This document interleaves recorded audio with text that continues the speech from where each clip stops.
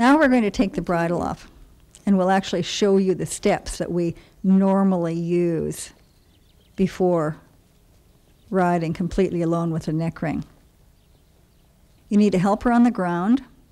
Robin has made a rope halter from a 21-foot long rope, and she walks about 9 feet away from the mare. Now, that Seared had shown gelernt. Now, this exercise with a person on the ground is as important for the rider, actually, as it is for the horse, to start to get a trust of not having a bridle on. And you practice to make sure your horse does stop when you ask. We're going to trot one round.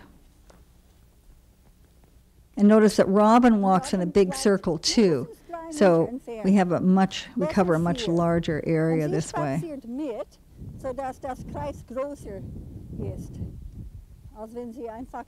Notice how the neck ring is not touching the neck, except when I give her a signal to turn or stop.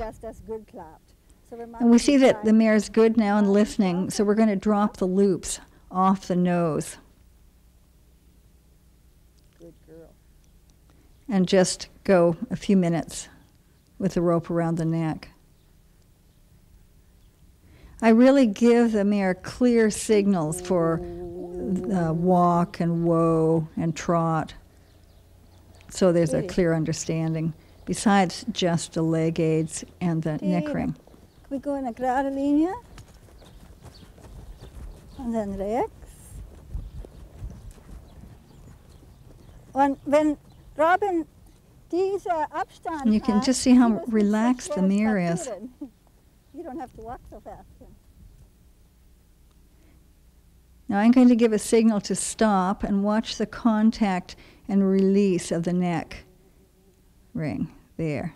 See, it's ask, release, ask, release. It's on the release that the horse actually stops. If you just pull harder, what will happen is the horse will pull against you. Now we've removed the rope, and Robin walks for a couple of minutes alongside the mare, at least 9, 10 feet away. And this is especially useful for the rider who's never ridden a horse without a bridle before. It just gives added confidence.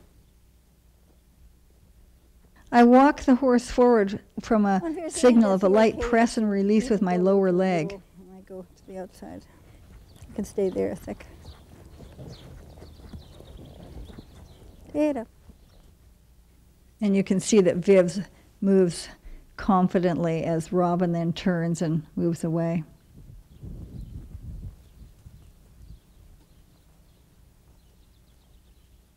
Now I bring her back to the walk, and before I canter, I take the neck ring in both hands and ask her to slow down and come into a better balance.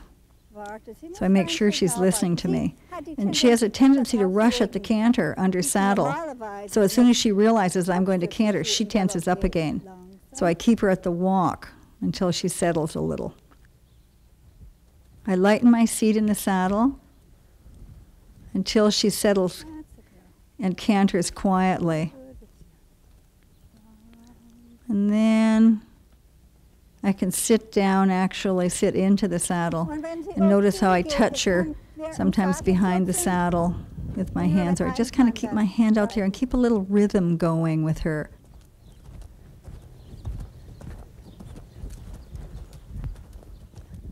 This is a really nice canter for this mare.